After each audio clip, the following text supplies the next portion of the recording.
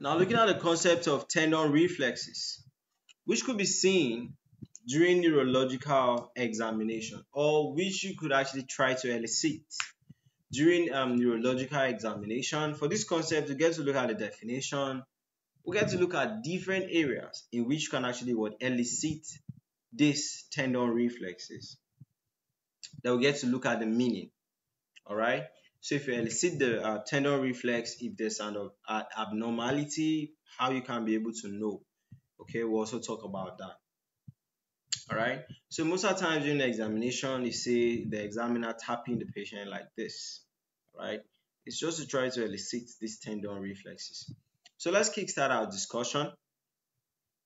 We said that a deep tendon reflex is elicited by rapidly tapping the tendon near its insertion. All right. You know the tendon actually, this tendon now will now join the patella. So you are tapping near to where the tendon will insert on the patella. Do you understand? All right. So a sharp tap with the tendon hammer does this well.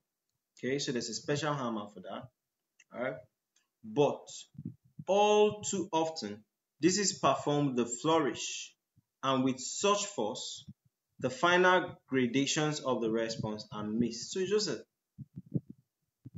little tap, right? Little tap like that, right?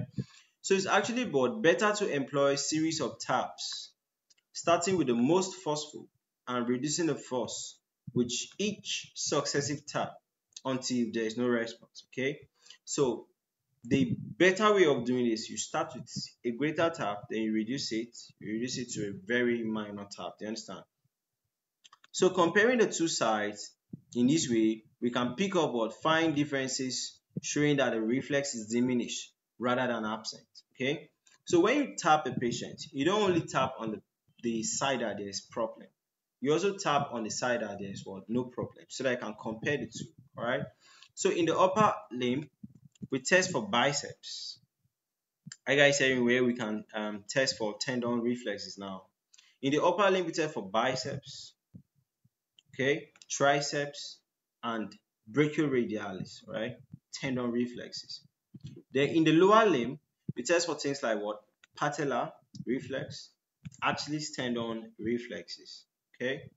So still talking more on tendon reflexes, so that these tendon reflexes are monosynaptic segmental reflexes. That is, the reflex pathway takes a shortcut through the spinal cord at the segmental level, right?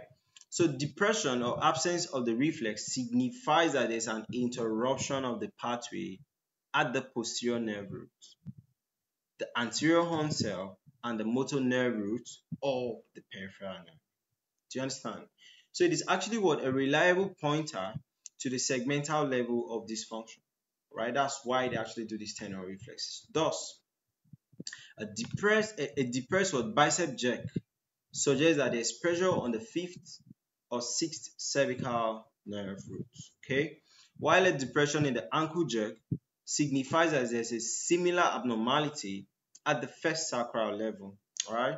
So an unusual Briggs reflex, on the other hand, is characteristics of an upper motor neuron disorder, like cerebral palsy, a stroke, or injury to the spinal cord. All right. So the lower motor neuron is released. Okay. Sorry. The lower motor neuron is released from the normal central inhibition, and there is an exaggerated response to the tendon stimulation. All right. So that's why we say that there's a Briggs reflex. Okay. So you can see this is basically an upper limb deep tendon reflex. Okay, but this one you actually protect the patient with your hand before you tap.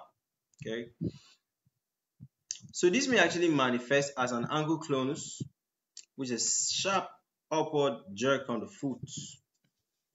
All right. Okay, and this can actually cause a repetitive clonus of the foot. Similarly, a sharp downward push on the patella may actually elicit patellar clonus too. All right, coming.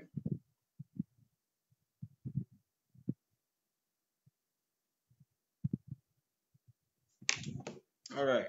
So I think, guys, that's a different types of what tendon reflexes that I could actually what elicit during neurological examination. Basically, looking at the definition, the types, and meaning.